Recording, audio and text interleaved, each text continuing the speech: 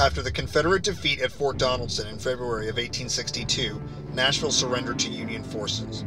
Tennessee military governor Andrew Johnson insisted on the fortification of Nashville, a key transportation and supply hub. On August 6th, Union Captain James St. Clair Morton began implementing an elaborate design that made the capital the most heavily defended United States city outside of Washington, D.C.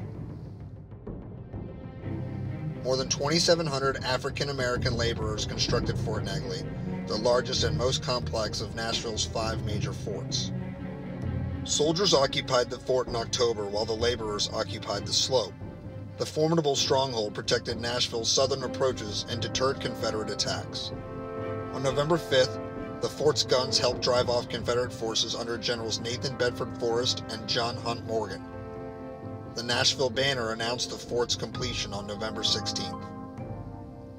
In the spring of 1863, Mary Overall, a young Confederate spy, capitalized on amiable relations between civilians and the military while attending a dance party here to gather information.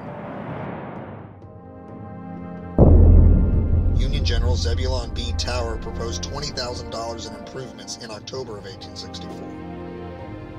On December 15th and 16th, 2 newly installed Parrott guns provided artillery support during the Battle of Nashville, firing at targets more than 3 miles away. The 12th Indiana Light Artillery, along with soldiers from Illinois, Ohio, and Tennessee, as well as the United States colored troops, occupied Fort Negley.